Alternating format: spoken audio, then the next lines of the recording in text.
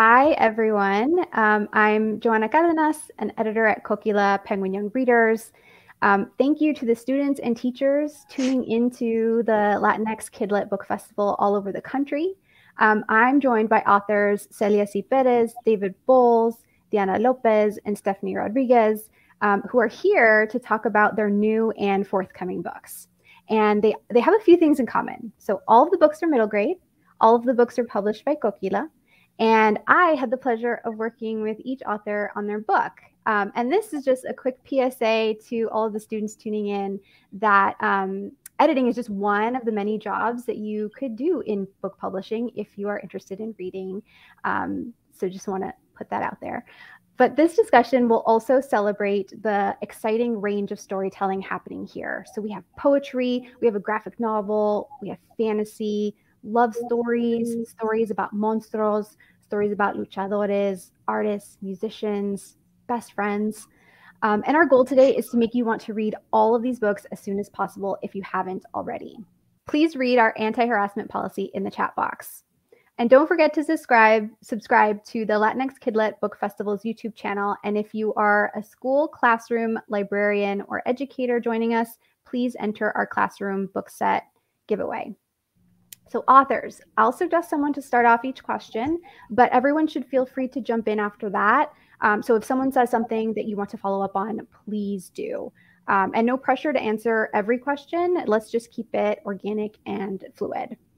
So to start us off, can you give a one-line description, the title of your book, a one-line description of the synopsis? That way we all have a shared foundation that we can build on for this conversation.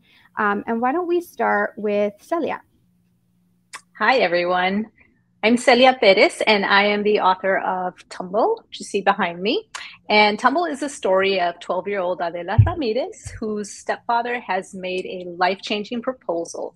And this proposal sends her on a journey into her past and into the world of lucha libre. Great. David, how about you? Oh, yes. Hey, I'm David Bowles, and I'm the author of They Call Her Fregona, which is a follow-up to my book, They Call Me Güero, and it focuses on the relationship between Güero Casas and Joanna La Fregona Padilla. And in the midst of this really sweet, first love in middle school, something kind of tragic happens to Joanna's family, and Güero tries to help her deal with it and ultimately has to learn that sometimes all you can do to help people is to be there for them. Diana, how about you? I'm Diana López, and I'm the author of Los Monstruos, Felice and the Wailing Woman. I just got my copies last night. Yay, we were waiting for those. It's a story of a young girl who discovers that she is the daughter of La Llorona and goes on a journey to meet her mother and hopefully cure her of her curse. And so there's a lot of magical, a lot of family elements in it. And Stephanie. Hi, my name is Stephanie Rodriguez. My book is called Doodles from the Boogie Down. It follows my character Steph, who's based on me in the 8th grade. Applying for a high school in New York City when she finds LaGuardia High School, which is a specialized art school. And it's, sorry, trying to get it right for the recording.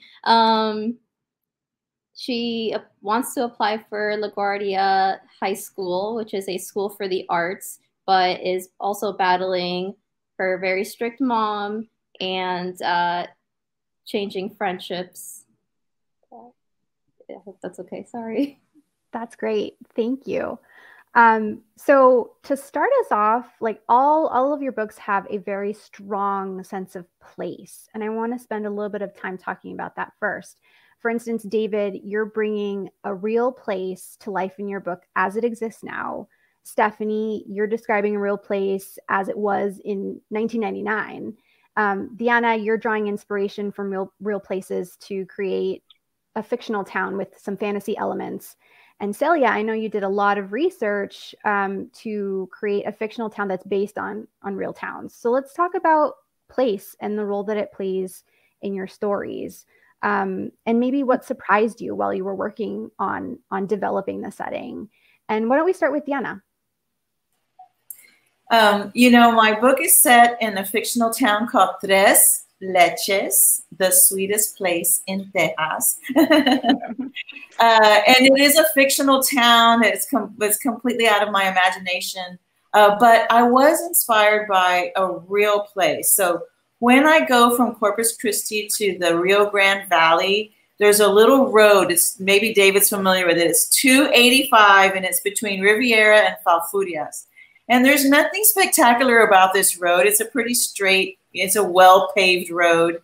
But there's a lot of ranches on either side of it, and a lot of like roads to these ranches with these gates. And as I drive along this road, it's like I always want to turn left. I always want to turn south, and I always want to go see what's over there. So when I was writing the book, it just felt to me, because it has fantasy elements, I couldn't set it in my hometown of Corpus Christi because Corpus Christi feels too real to me. So I kind of imagined that I did turn south off of 285, and I just went from there. Like, what did I see? What did I smell? What did I hear? And so my book is filled with a lot of the landscape elements that you'll see in South Texas, the blue bonnets, the mesquite trees, the anacua trees, the huizaches, but also the foods of South Texas. The main street is lined with bakeries, and you can smell all that sweetness. And so and the animals of South Texas. So I tried to like bring in real world elements, but kind of put a fantasy twist on them. Maybe someday I'll turn south along 285 and go see what's really there. And who knows, maybe Tres Leches is there. Hidden by a magical barrier. Yes, exactly. Yeah, David, I saw you nodding quite a bit because you're very familiar with the area. Did you want to jump in? Sure. Yeah. I mean, I also live in South Texas, a couple of hours south of Diana. And when I wrote the first book, the first Border Kids poem book, I was a little bit, I tried to be a little bit vague, but definitely in this book is doubled down and just describing my the town I live in, Dunham. I guess my hometown is McAllen, but I've lived here for 25 years because it made it a lot easier to describe where people were and like use the names of actual restaurants and as kind of like a treat also for like kids in Donna. So when they read the book, they'll be like, "Oh, I go to that taqueria. I know that." But one of the things that really surprised me in using this little town that's right on the border, it's literally 5 minutes from its sister city of Rio Bravo on the other side of the bridge, was that even though I think of Donna as being a really united place where people kind of like come together and, you know, we're almost all Mexican American and we share like similar like hopes and dreams for our children and stuff like that. As I began to talk to people and try to figure out how the events in the book would play out in the real world if they were to happen, I realized that there were all these divides and divisions, and that there were kind of like two different sides to the town in terms of like the way they feel about immigration, especially.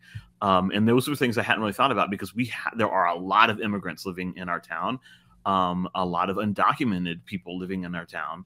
And to find out that there's so many people in the town that are actually kind of opposed to them, even though perhaps, you know, like their jobs depend on there being all these citizens in town and so forth, was really surprising to me. And so it layered all this richness in my story, because whereas in the first book, Güero Casas is all about celebrating his town and so forth. And the second one, he discovers, just like me, all these cracks beneath the surface, and the town becomes very, very divided. And I think that's an important lesson for people to learn, that like even in a community where we seem to bind together around culture and language and traditions or whatever, we can disagree on things, and sometimes those disagreements can be really, really big. And so there's a lot of disagreement and a lot of fights in this book, fights between family members, like arguments, not like physical fist fights or anything like that. And I think that's an important thing to explore. We tend to sometimes want to look at our families and our communities through like rose-tinted glasses, but young people know the truth. Young people know that it's hard sometimes to be, you know, Gen Z, Gen Alpha, and have slightly different views about the way people should move through the world than the elders in your community, and like the friction that comes as a result. And I wanted to honor that and show how adults can learn from young people as well, and how those divides can be healed if we listen to one another. I love what you're saying about seeing a place that you've grown up in and that you're very familiar with kind of in a new way as you're starting to discover more things about the world and about yourself. And I feel like that's definitely applicable to Stephanie as well, or to Steph in Doodles from the Boogie Down. And it kind of got me thinking about how all of your books, in some way, your characters are kind of dealing with expectation versus reality. And in other words, to say, you know, what you think something's about versus like how it actually feels in experience. And for Steph, for instance, Steph, the character, has this idea of like where art lives, or like what it means, or how you go about being a quote unquote real artist. And the actual experience that she has is kind of different. And Stephanie, do you want to talk a little bit about how your character works through expectation versus reality? Sure. Basically, Steph is an artist, doesn't really know what to do with that. Like, what does a career in the arts looks like? Because she doesn't have anyone in her family or anyone in her close community that does that as a career. And her art teacher kind of introduces her to the art world by taking her to museums and galleries and exposing her to this world. But while they're doing that, she's kind of taking her out of the Bronx and into Manhattan, which is the center of New York City where everything's happening. And somehow in Steph's mind, she kind of thinks like, wow, okay, so art lives here. I have to travel to this place to see art. But as the book goes on, she kind of slowly learns that that's actually not the case. And there's actually a lot of art that's already within her neighborhood that she's going to discover as the book goes on. And yeah, and it's like a really beautiful thing to see. You know, she's in the 8th grade, so she doesn't really, she thinks she knows everything, but like as the book goes along, she starts to learn, okay, like the world is actually a lot bigger, and it's not just one way. Yeah, there's like an element of discovery for her as she starts to learn about like these artists in the Bronx and these places where living art is, because art doesn't always have to belong in museums. It can be like out on a mural. Right. And that's like a really beautiful part of the book. And it kind of reminds me of Addie in Tumble, and the way that like she's got a whole journey of discovery as well. She's like a sleuth in her own right, knows how to like go to the archives and look stuff up. Celia, do you want to talk a little bit about kind of expectation versus reality for Addie as she's kind of on her journey? Yeah, and I love nosy kids. Yes, so, nosy kids. Yeah, so Addie's grappling with this idea of like what makes a family, and more specifically for her, what it means to what is a father, like what it means to have a father, what a father should be in her life.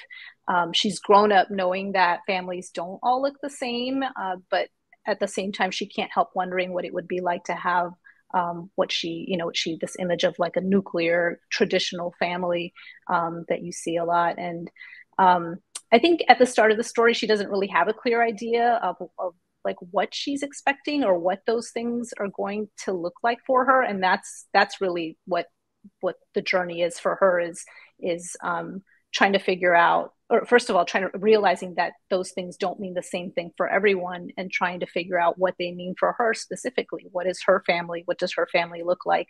And who is a father in her life, who plays that role? So a lot of her story is just kind of grappling with those two concepts and trying to define them for herself.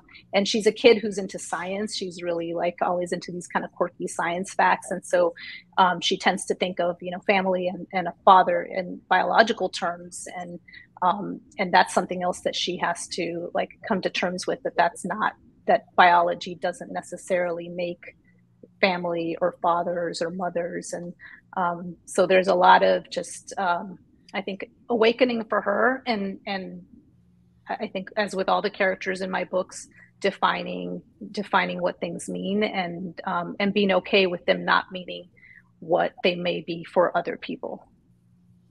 Absolutely. And Deanna, do you want to talk a little bit about Felice and sort of like the things that she expects at the beginning of the story and how that maybe changes? Well, one of the things that when she finds out that she's the daughter of La Llorona, who's a ghost that's haunting the rivers, you know, she's always kind of missed her mother figure, and she's really excited about meeting her mother, and she's, you know, she thinks it's going to be this great reunion, and going to be able to save her mother real easily, and you know, and when she does meet her, she realizes that you know, it's not that simple. You know, her mother's kind of existing in between worlds, and it's not always possible to get what you want. I don't want to spoil the ending, but yeah, you know, but anyway, that's and I think that happens a lot of times. We as young, even older people, you know, we're about to meet someone, and we do have a lot of high expectations of that meeting. We imagine what it's going to be like. We might even rehearse what we're going to say before we meet them. And then we're there, and it's not exactly what we expected. It's a little bit different, and we kind of have to, on the spot, adjust how we're feeling. For sure, and I would say that definitely applies across ages. Yes. So another connecting thread that I see in your stories is a concept that's specifically named in David's book. They call her Fregona. This idea of cosas de adultos. So the idea that there are topics that are for adults only to discuss, not for kids. How do your books reckon with this? And David, since you name it specifically, do you want to start us off? Sure. I mean, this was the way it was when I was a kid. And it's something that I actually tried not to do with my own children. And it's this notion that, you know, kids can't handle certain things, and that we're going to have some discussions that kids don't need to be privy to. And I mean, clearly there are some things that adults want to talk about that kids shouldn't be around for. But I think some grown-ups like take it too far and keep things from the kids because they think the kids' opinions don't matter, or the kids will be bored by it, or like just for whatever reason.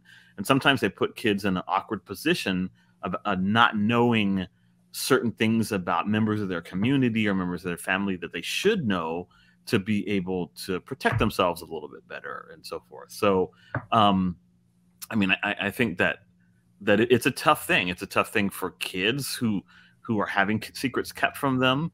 And it's a tough thing for adults to figure out, no, what should I be telling kids?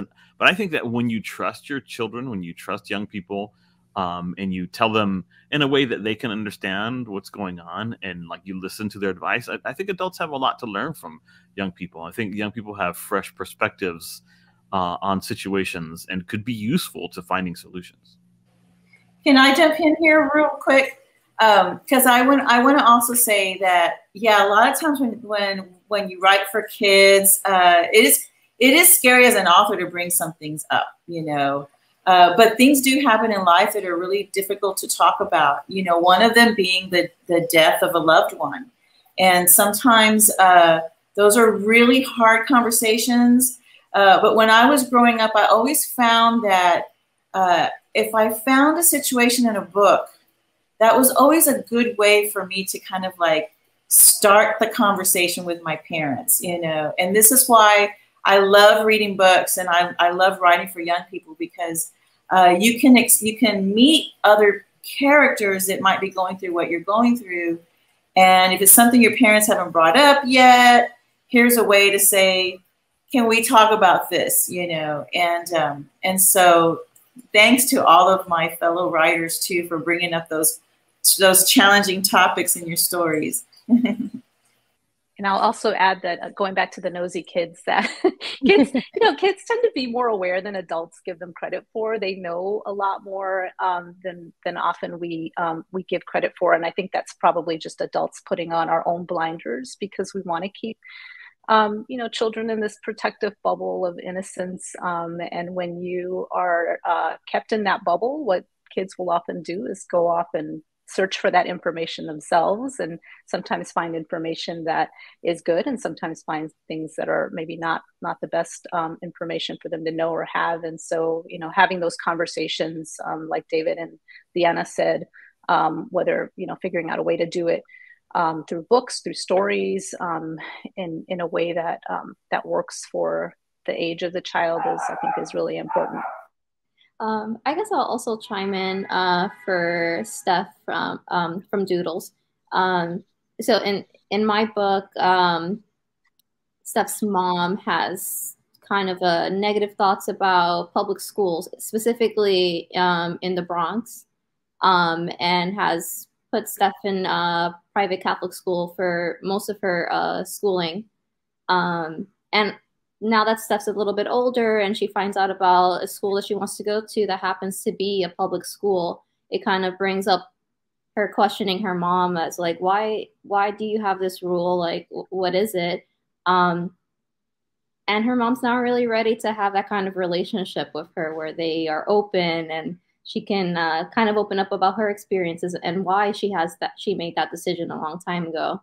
And then we kind of see them kind of going kind of back and forth until a pivotal moment happens where they kind of have to sit down and talk about it. So yeah, my book also deals with like, you know, you're the kid, I'm the parent, and I don't have to explain these things to you. No is no, and that's it. But then we find out that there's other ways to communicate with between parent and child where it's healthy and everyone kind of understands each other at the end. Yes, I think that's a really good point of like these kind of rules that some parents have of like no is no, and that's the end of the discussion. And I think the thing that is so lovely about your books is that there is a discussion that follows, and it even, you know, takes it a step further, which is another connecting thread that I want to bring up that I feel is really lovely and really resonated with me in all of your books, is that the young people in your books hear "I'm sorry" from the adults in their lives. And I'd love to spend a little bit of time talking about these scenes in your books and why you felt it was important to include them. Let's start with Celia. Yeah, so hearing "I'm sorry" is definitely not something that I heard from the adults in my life when I was a kid, and something that I, you know, even as an adult, I think I really would like to hear or would have liked to have heard. I think, you know, hearing "I'm sorry" and recognizing that that adults make mistakes and that adults are not always right is really important for kids, I think, in their own development as they're growing up, especially at the age that we are writing for. I like to include that in the story. I always feel like I write from the child's point of view. So when kids ask me, who are you in the book, or are you in the book? I'm both the child protagonist, but I feel like I'm also the adult because I'm able to see both sides of what, you know, what that experience is like. I don't know. I guess as an adult, I'm always thinking back to the kinds of things that make me who I am, that still kind of resonate and affect who I am. And I see like the behaviors and the things that I picked up from the adults when I was growing up. And sometimes they're good things, and sometimes they're things that are not that good. And I like to believe that, like, with each generation, we're making progress and we're doing better, and we know more, and so we do better. And one of those things that we're hopefully doing better is treating in how we treat children and how we communicate with children and behave with children. I think admitting you're wrong is one of the first steps in breaking like really harmful patterns. And I think it's important for kids to be able to recognize that the adults don't have all the answers and that they do make mistakes. Yeah, absolutely. I mean, the specific scene in my book where an adult like literally says the word sorry to a young person, there's a lot of implicit apologizing, is when Joanna's father calls her and she has him on speakerphone, and Güero is with her, and he starts telling Güero, make sure that my daughter does this, that, and the other thing. And she's like, no, don't talk to him. Don't tell him what to make me do. Talk directly to me. I'm your daughter. these are things that I have autonomy over. She doesn't use that word, but like that I have control over. And I thought it was a great scene for him to say, "I'm sorry, mija, you're right, perdón," you know, because there is I've noticed in my community a tendency that when a young woman starts dating a boy, the father of the girl, once he accepts him, begins to like have this like this relationship, like, hey, the two of us were kind of like in control of the women, and here's what I want you to do to take care of my daughter. And it kind of robs the girl of autonomy, and so I wanted to make a statement about that. And it's one that I cheered for when I got to that scene, when I got to that poem. I was like, yes, more of this, please. Yeah, that's literally probably one of your notes. More of this, please. Deanna, I saw you jump off of mute for a second. Did you want to add something? I was just going to say that this moment of apology between a parent and a child, you know, one is we say sorry. A lot of times we say it for ourselves because we need to forgive ourselves for, you know, for whatever it is we're apologizing for. But I also think that it's a real touching moment of vulnerability. And I think that, you know, when I was growing up, it was really difficult for my parents to show that they were vulnerable, that maybe they didn't know what they were doing. And I think it was just a generational thing like that vulnerability was a signal of weakness. But I think now vulnerability is a symbol of strength, and people see it that way. And so I love those moments between parents and children because it just shows a parent who's willing to admit that they're wrong, that maybe they didn't know what they were doing or they made a mistake, is really empowering their child. You know, not just because they're asking for forgiveness, but they're showing that child that it's human. We're not, you know, perfect, and it's okay. So that's what I wanted to add. And Stephanie, if there's anything you wanted to add before I think we have time for one more question. Sure. Yeah, in my book, Steph also deals with a mother who doesn't know how to say I'm sorry. And also because of the dynamic of like, she knows that when her mom says no, it means no. So she doesn't really question that, but we see her grow throughout the book, and she becomes more curious, especially because she just doesn't understand like why is this rule such a big rule for her. And a lot of times our parents make up these rules and the way things are because they've gone through something that deeply hurt them, and they're trying to protect their children. And it's kind of hard for kids to kind of understand that their parents also can be hurt and place certain rules to protect them. But I guess that's why it's important to have these I'm sorry moments in our books, just to show that we can learn from our parents' experiences, and then our parents can also feel comfortable with answering some of our questions. And, you know, as someone mentioned earlier, I think it was David, that kids kids are really smart, and they'll understand like topics that parents might think are a little difficult for them to understand. Yeah, and that scene in your book is so powerful because there's like a two-way exchange happening. Yes, Stephanie understands a little bit more about her mom's perspective, but also her mom has some pretty big like aha moments thanks to Stephanie like having the space to share, or Steph having the space to share about her own experience in a way that she hasn't before. So that's really powerful. So I think we have time. Let's see, for one more question. And this one's about friends. We've talked a lot about family, and we've talked a lot about parents. So our communities also include our friends and our neighbors. And I'd love to talk a little bit about how your characters show up for their friends and how they're supported by their friends. David, why don't we start with you? Yeah. So when Joanna is going through the really tough time when her family is like just trying to fight against the deportation of her father. Spoiler alert.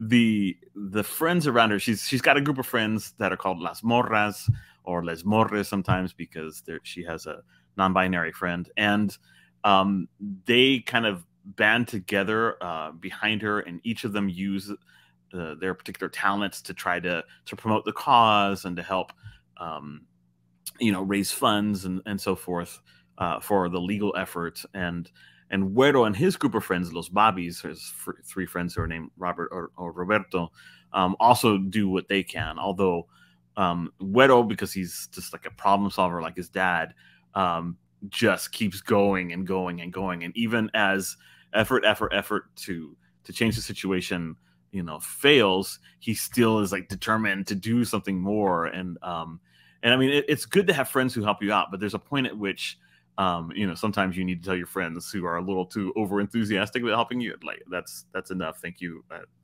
I've got it from here on out. For sure. Knowing when to show up, and also knowing that showing up can sometimes mean listening to what the other person actually needs. My story, it's all about making friends. And so, because my character goes to a new land, she's kind of the stranger in the strange world, and she doesn't know anybody. And so, but luckily she meets some people, and they're able to help her, and she's able to help them. But, a lot of times I write books with characters that have established friendships. So this was a lot of fun to write a book with a character who's making new friends as the story progresses, because as you're reading the book, it's like you're getting to know these other people as well, and discovering what their special talents are, what their hang-ups are, and just kind of finding ways to connect with them, and and to go on these adventures. So yeah, friends come in all flavors. Some are our lifetime friends, we've known them forever, and some are brand new, and just that process of discovery, I think, is so much fun. It's one of my favorite things about meeting people and getting to know them. So I wanted to kind of bring that into my story. Yeah, I had a lot of fun writing Addie's relationship with her best friend, Sai. They really show up. I feel like they really show up for each other in their times of needs. And at the beginning, Addie even says that Sai isn't just the best friend, she's like a sister. So she has this, based on the relationships that she sees around her and her mother's friendships, she has this, she does have this idea of friends being more than just friends being family. Sai is someone who helps her solve the mystery of her father. She's like, all right, let's do this. We're going to figure out who he is. And then in turn, Addie helps Sai with this really important project that's happening at school. And and I think Addie really understands that friends, friends are like family. And you see that in her relationship with this new kid at school who is resisting friendships for his own, reasons that she is just unclear on, but she just kind of keeps pushing because she's like, you need friends. And so that like becomes kind of a little bit of a mission for her, is to befriend this person. For my book, Steph has two really close friends that she's known her whole life. And in the 8th grade, they have to decide what high school they want to go to. And in this case, they can go to a local school, or in New York City, there's so many schools that specialize in particular topics. For Steph, that would be art. And she discovers that her friends don't want to go to the same school. They want to go to completely different places. And it kind of just seems like everyone is splitting apart a little bit. And she really does struggle throughout the book to be supportive for her friends and be there for them when they need her. There's a lot of miscommunications that happen because she is a shy kid, and if someone says something she finds hurtful, she really doesn't know how to speak directly and ask why they said what they said. And it kind of is just a spiral of miscommunications and between everyone until it just gets worse and worse, and they have to end up talking about it, which I feel like a lot of kids can relate to, because I'm no longer a kid, but I am still learning how to communicate properly with my friends and be there for them when they need me, and so I think she's a complex character that a lot of kids can relate to. And adults, yeah. Yes. Yes. Adults too. Yes. And I think you all summed it up really well, that friends are kind of like a chosen family. And they can be in your life for a long time. They can be in your life for a moment, and both of those things are okay. And also, friends are folks who have varied interests, and you don't always have to like the same thing, but have enough in common to connect. I think all of that is so, so true. So let's move on to some questions from our audience. So let's do that. Let's jump in. My question is, why did you choose to write for children? Oh, what a great question. I love that question. Yeah. I was a teacher, a middle school teacher, and I had a group of kids in my third year of teaching that were just, they didn't like the textbook. They couldn't connect with it. They were kind of like struggling a little bit. A lot of them were like new to English. And so what I started to do was to try to reach them using the stories that we had in common, like folk tales and so forth, and retelling those stories in written form as short stories for them. And it went over really well, and I taught them to do the same thing. And it was during that year that I was like, wow, writing for these kids is really fun and really rewarding. And I think that's what I want to do. And just that set me on the path that I'm on today.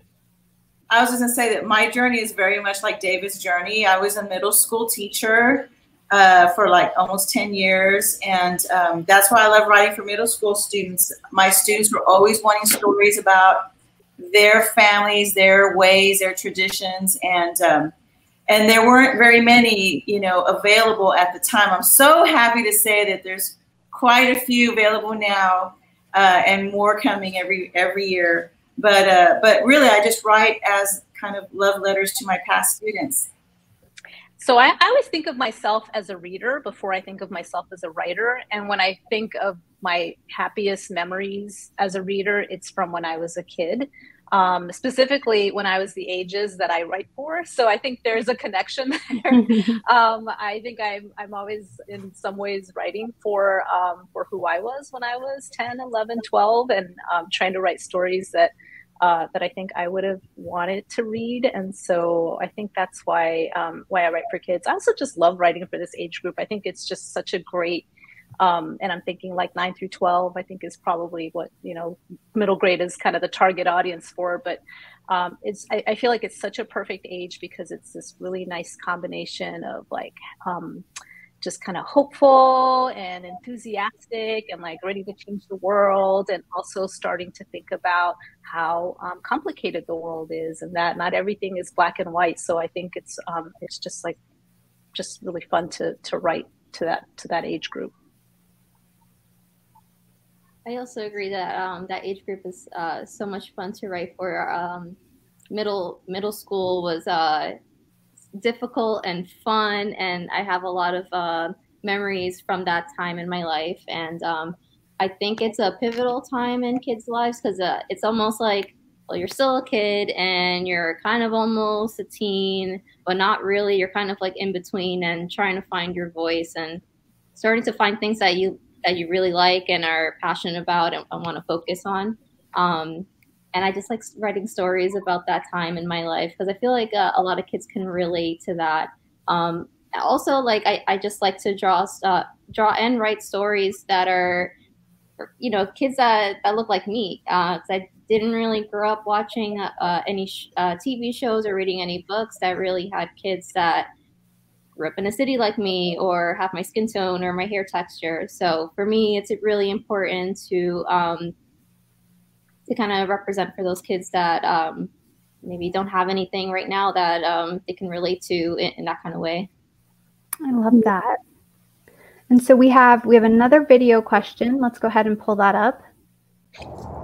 Hi, my name's Evie, and I'd like to know what's your favorite character out of all the books you've written?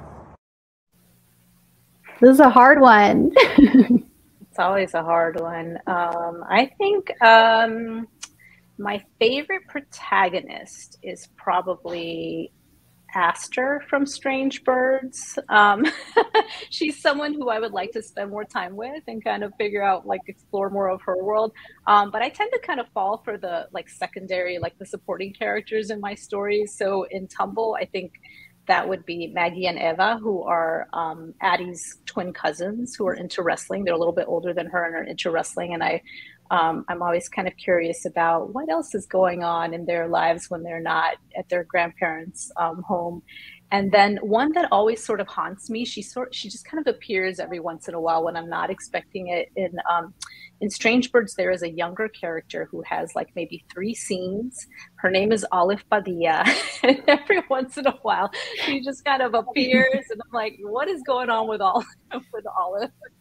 So yeah, so if you haven't read Strange Birds, check it out. Look for look for Olive's appearances. I want to plead the fifth. I mean, I don't know. It's kind of like, it's a question like, which of your children is your favorite? Like, oh. I mean, Güero for me feels like the easiest to write because, I mean, even though he's not completely autobiographical, he's about 30% autobiographical, and the other 30% is like taken from my son's life. So it's easier to write, and so it feels like putting on a really comfy pair of jeans or well-worn shoes or whatever to pop into his voice. Is everybody else pleading the fifth too? No, I do have a character in my book called Ask My Mood Ring How I Feel. The main character, her name is Chia.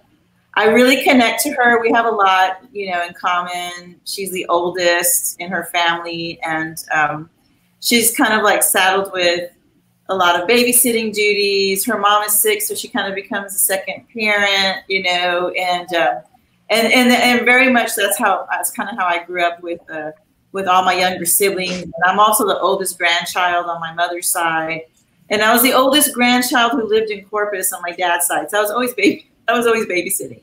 But in my newest book, I have a character named Mayor Reynaldo, who is he's so much fun. I mean, I love his speeches. He drives a monster truck called El Cucuy. He carries a piñata stick, as his sign of authority. And he was so much fun to write. I had a great time with him, and he makes me laugh. And you gotta love a character who makes you laugh. I guess for my book, I'm a little biased, but my main character stuff is based off of me as a kid. So I would say this is my favorite character, just because she's just a mixture of things. She's shy, but she's also determined. She also just has a big heart. Other than Steph, there's a lot of like fun characters in the book. Her classmates, her friends. There's one in particular. Her name's Bianca, and she's her art teacher's daughter, who's a year older and already goes to the school that she's trying to get into. So she's kind of like what Stephanie would love to be. She was just like not as shy and got to wear like edgy emo kind of clothes because she's always in a Catholic school uniform and things like that. So I would love to kind of dive into her more in another book or some other opportunity because she's pretty cool.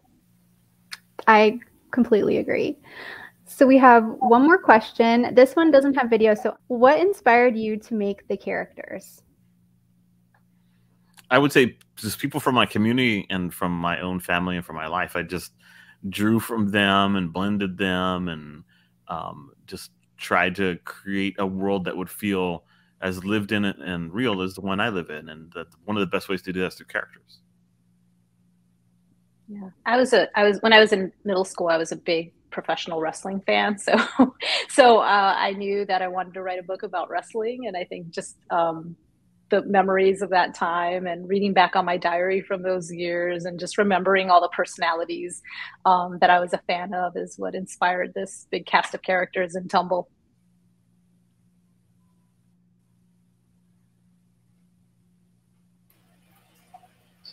Well, mine started with just the what if question, but like David, a lot of the characters I've written in my books are they're kind of composites of people I've known, or just little details I see when I'm walking around.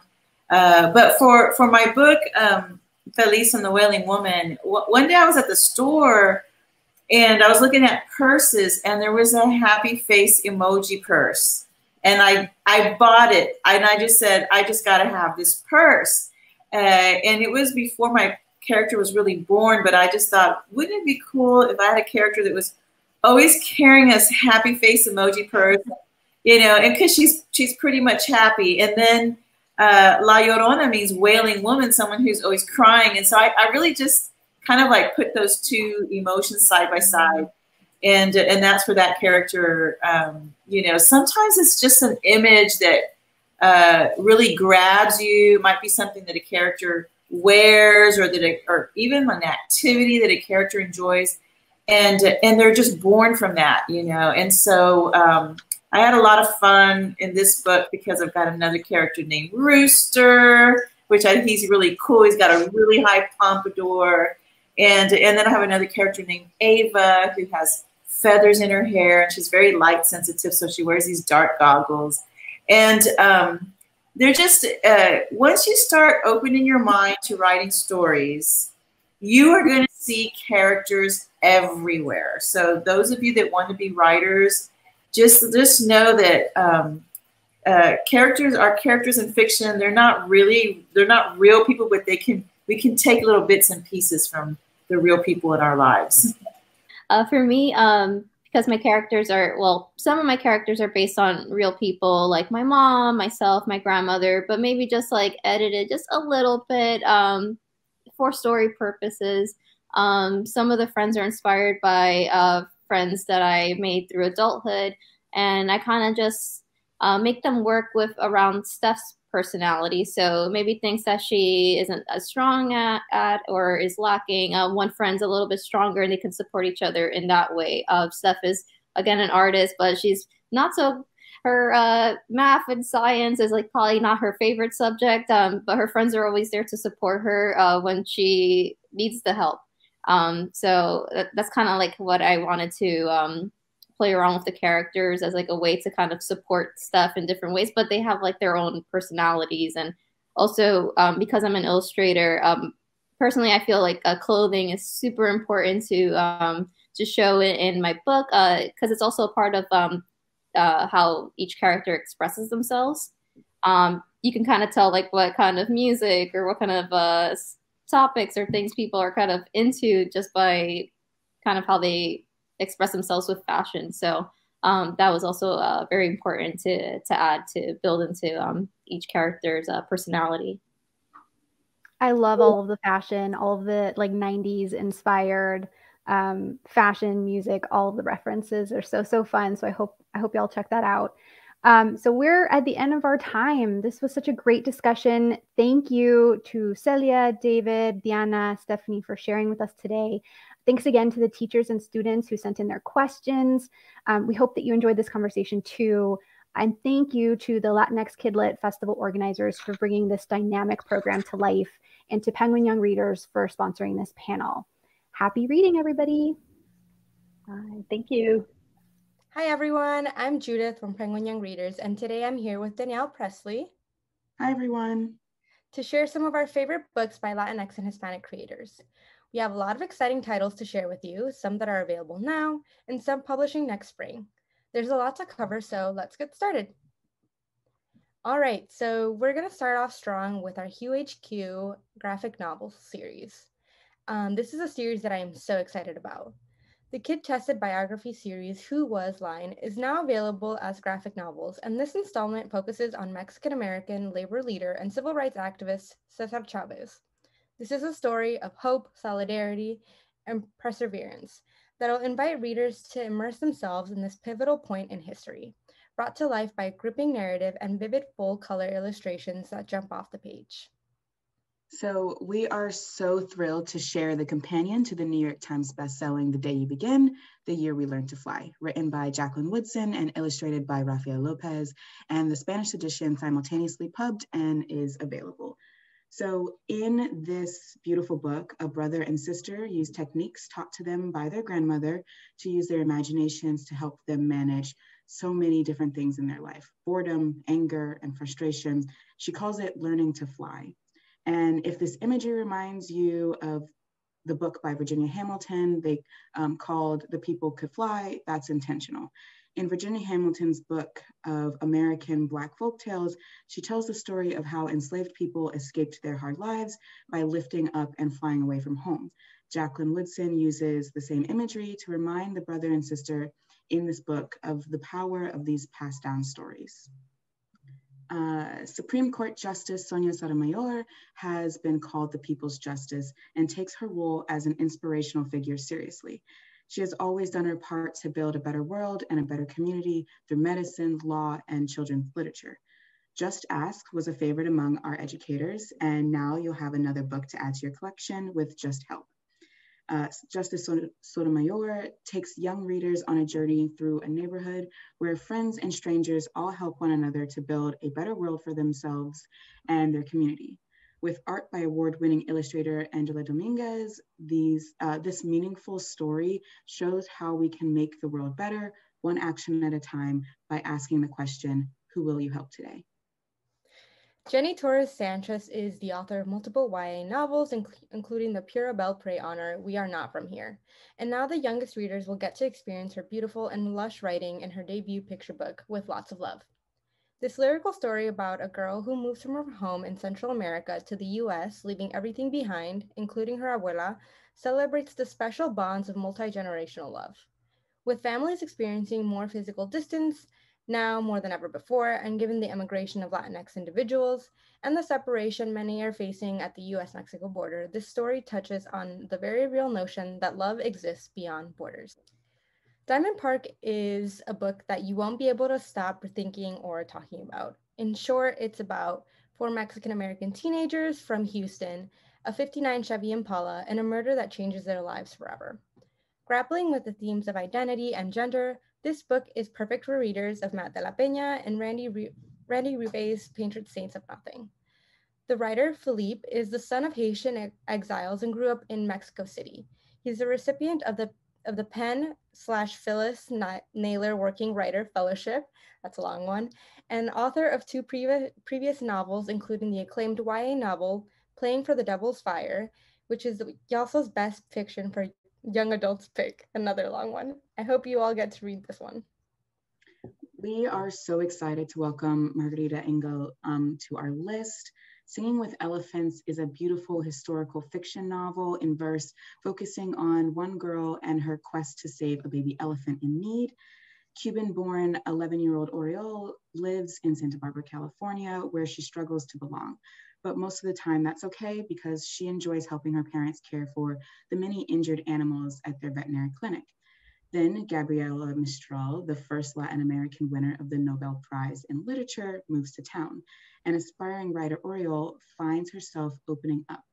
As she begins to create a world of words for herself, Oriole learns to take courage learns it will take courage to stay true to herself and do what she thinks is right, attempting to rescue a baby elephant in need, even if that means keeping secrets from those she loves. This is such a gorgeous story of friendship, standing up for those who don't have a voice, and how poetry can be such a meaningful form of expression. This was a big year for us with 2 picture books from Jacqueline Woodson on our list. In The World Belonged to Us, she teams up with the magnificent and award-winning illustrator Leo Espinosa. This book celebrates the joy and freedom of summer in the city. It's both nostalgic and timely.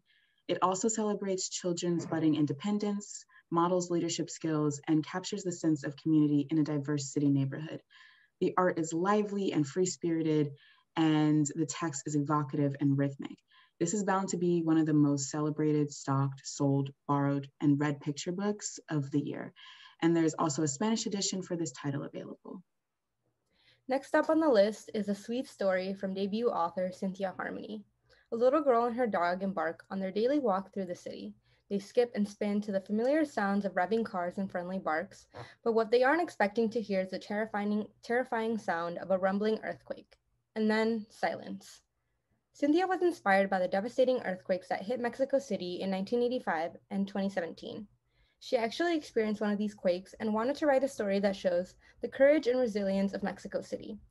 With captivating text and lively illustrations, this heartwarming story leaves readers with the message that they can choose to be strong and brave even when they're scared and can still find joy and hope in the midst of sadness. Now, for my favorite book of the year, Tumble by Celia C. Pérez. Celia is an author that we all know and love, and we're so lucky to be publishing her newest book about a 12-year-old named Adela Ramirez, who has a big decision to make when her stepfather proposes adoption. Although Adela loves her stepfather, she has a million questions. The first being, who's her biological father, and why did he leave when she was a baby, and would she be able to meet him? This book features a smart protagonist, a peek at a cool subculture, lucha libre, and a vibrant ensemble cast. But what I really loved most about this book was Celia's ability to explore feelings that anyone at any age can connect to. This was such a reassuring and validating read. Next up is Chupacabra by comedian and actor George López alongside Ryan Calejo and illustrated by Santi Gutierrez. This start of a series is an illustrated contemporary fantasy starring 12-year-old Jorge, who is lonely and hates that he's been sent to live with his grandparents. Everything is going wrong on his first day at new school, and what Jorge really needs is a friend. And it turns out the only kid who shares his interest in junk food and games is a young chupacabra named Carter. And being friends with a mythical creature should be amazing. But when local cattle turn up dead and his principal starts to suspect the truth, Jorge is torn. Should he trust that his friend is innocent and protect him from exposure, or reveal his dangerous existence and change the world forever? And up next, we have the bittersweet story and verse companion to the Puro Beltre honor book, They Call Me Güero. They Call Her Fregona follows Güero and his budding romance with Joanna Padilla. They call her Fregona because she's tough, always sticking up for others and keeping the school bully in check. But when they start 8th grade, Joanna faces a tragedy she's always feared. Her father is detained and deported to Mexico. In the story, Güero learns what it means to truly show up for someone you love. David Bowles lovingly captures the emotional complexity of the interior lives of young boys and explores the trauma that undocumented immigrants face every day, the constant fear that your mother, father, sibling, or yourself will be separated from the ones you love. This is a book you won't want to miss. This next book is a collaboration by two creators you might know. Newbery Medal-winning author Matt de la Peña and New York Times bestselling, critically acclaimed illustrator Corinna Lukin. Patchwork explores the infinite possibilities each child contains. You could be a dancer, a coder, a basketball player, a poet. You could be any and all of these things at every point in your life. This is an uplifting story with gorgeous artwork that tells young readers that your story is still being written, a must-have for every bookshelf. In my town, Mi Pueblo, two cousins live in two towns separated by a river. But there's also a bigger divide, the US-Mexico border, which means they live in different countries. On the girls' side, English is the main language, and on the boys' side, it's Spanish. Yet despite living in separate countries with different languages, the children have a world of things in common. This tribute to border towns is written as a bilingual mirror book. Each spread features the same scene on each side of the border, one side in English and one side in Spanish. This allows readers to not only explore the two vibrant cultures, but also introduces them to new vocabulary and develop fluency. This is perfect for Spanish/English bilingual readers, as well as monolingual kids looking to learn more. And lastly, we have A Seed in the Sun by Aida Salazar. Set just a few years after We Were the Fire, this book lives in 1965 and focuses on the rights of migrant workers.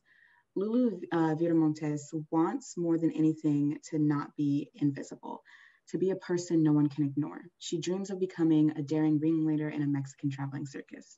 But as things become harder in her life, from the dangerous working conditions during the grape harvest, to taking care of her mother who has fallen ill, to avoiding her father's volatile temper, Lulu finds that perhaps she needs to raise her voice sooner rather than later.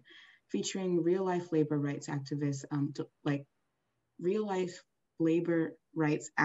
like Dolores Huerta, This powerful middle grade novel in verse is not one to be missed. And now to wrap us up, I just wanted to quickly mention a few titles that we have coming up at the beginning of next year. Hands by Tori Maldonado is a fast-paced read that packs a punch about a boy figuring out how to best use his hands, to build or to knock down. And this is coming in January. And then the next two are out in April. Felice and the Wailing Woman by Diana López is about the 12-year-old daughter of La Llorona, who vows to free her mother and reverse the curse that have plagued the magical town of Tres Leches.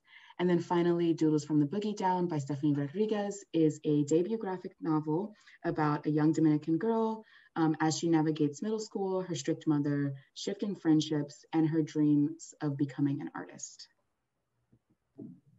And finally, if you're looking for more books by Latinx and Hispanic creators, please check out our book list that you can find at the link listed on screen. We have a wide variety of titles, including front list and back list, that span across all ages. And that's it from us today. Here's some info on where you can find us, and make sure to check out penguinclassroom.com. We're updating the site constantly with materials for you to use, sneak peeks, videos, and more. Have a great day and enjoy the festival. Bye.